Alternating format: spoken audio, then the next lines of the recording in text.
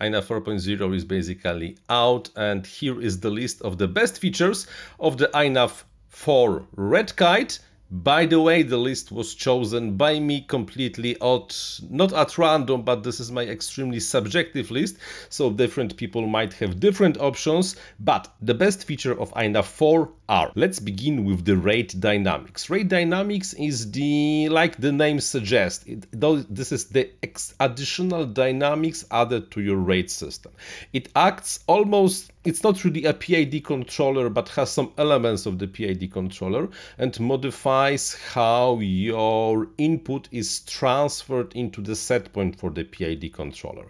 And with the help of the rate dynamics, you can modify your, let's say, flying style, or rather the response of the quad. Rate dynamics is not something new, it's with us for I think like 2 years now, almost 2 years. It was developed for the EMU flight, and the people connected with EMU flight likes the rate dynamics very much. And if you are aware of how rate dynamics are working for EMU flight, it works exactly the same for INAV. However, some of the names of the settings are slightly different. The next thing that comes with INAV 4 is finally the support of the SD card on the STM32H7 flight controllers.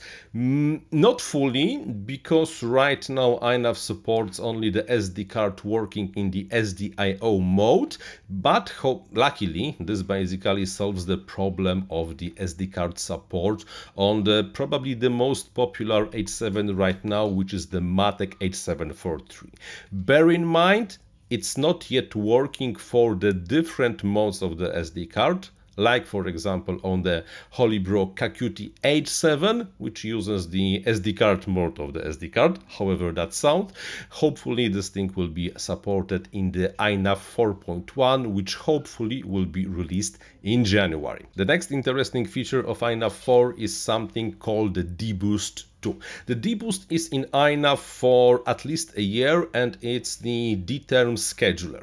Previously, it was working in a way that every time you move the stick rapidly from the center position to not the center position, it was boosting the D gains to give you a smoother response of the quad. And by the way, this is working only in the multi-rotor drone mode.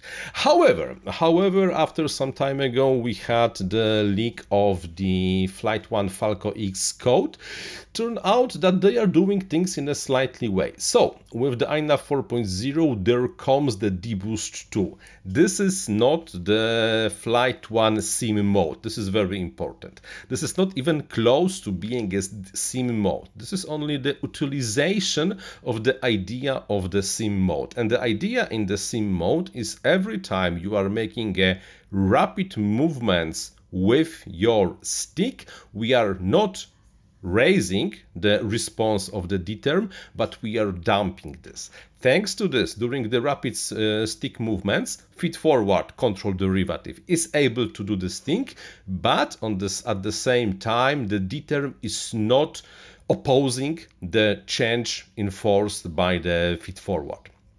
So when the quad is moving fast, we are increasing the gyro, the D-term authority for the PID controller. But on the very beginning and the very end of each maneuver, the D-term is damped so that the response is just, well, it just responds quicker and faster to your movement. By the way, the defaults are, let's say, conservative, because now the D-term with the deboost 2 is able to play between half to 1.5 of the normal values, but you can raise those values to give your quad wider response envelope. If you are into the snappy responses and the very fast changes of the rotation rates, then you might go with the lower boundary of the deboost, even as low as 0.1, 0.2, and check how this thing is behaving. The next new feature is the soaring mode, and the soaring mode is the soaring mode for the gliders, especially not powered gliders, because can a glider that is powered is a glider doing the powered phase? That's the interesting question. Anyhow, up to until INAV 4, the gliders without motors running were kinda on the verge of really working well with INAV. Why?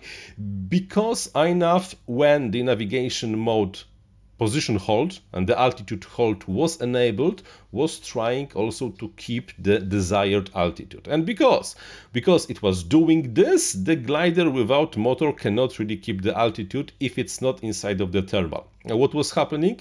It was usually just increasing the angle of the attack, and as the result it was going down even faster, even to the danger of the stall. With the soaring mode enabled, there is a change of the behavior, because right now when you have a glider with the soaring mode enabled and you enable the position hold or the cruise mode, INAV will not try to control the altitude. The glider will be basically allowed to slowly lose the altitude, just like the physics enforces this thing to lose the altitude, and as the result there is no danger of going into the stall as the angle of attack is constantly increasing. So glider users should be kinda happy with what soaring mode offers. The next interesting improvement is the improvement in the dynamic gyro notches.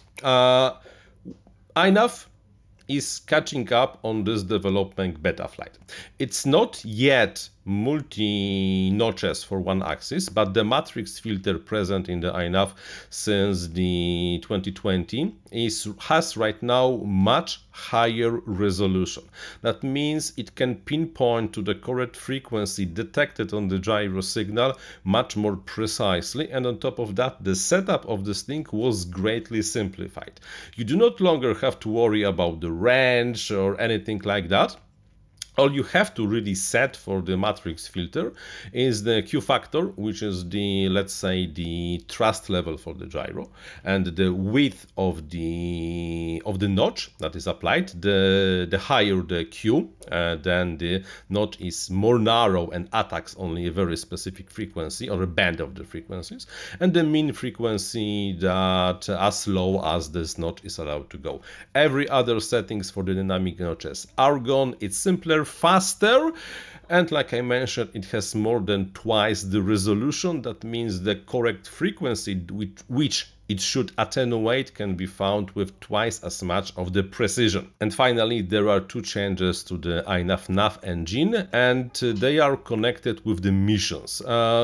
Because when we are talking about the INAV, one of the killer features of INAV is the ability to run the missions without having to have a PhD in the ArduPilot. The first of the features is something called the multi-mission. Right now, you have a possibility to store in the EEPROM memory more than one mission, like for example 3 missions, and only select the correct mission before arming to execute this mission on the fly.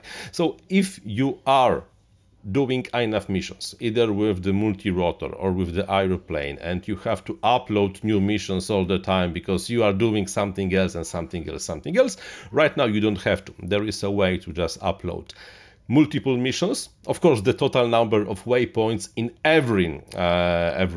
all the missions combined still has to be below the threshold, and I think the number is 120 waypoints right now, but you can choose which mission will be executed before you arm, and this is kind of like useful for those cases, I suppose. And the second interesting feature is the on-the-fly mission planner. You can record waypoints when you are flying just by switching the switch assigned to the record waypoint flight mode in the INAV configurator. And after you land, your mission will be stored in the mission format. So you can export the mission, you can modify the mission. So this is useful when, for example, you are doing some kind of the repeated flying over the field, because this is, for example, your job or something like that. And for the first mission, you always had to like sit with the map and like design everything. Now you can just fly the mission manually for the first time. When you are making a turn, just flip a switch to record new endpoints, land, save, and then reuse the mission as often as you would like this thing to be used. And those were my favorite features of the INAV 4.0. Not all, definitely not all, because the full list of the changes is much longer, but those are my personal picks and I hope you like them too. And by the way, I'm Paweł Spychalski. Thank you very much for watching and happy flying!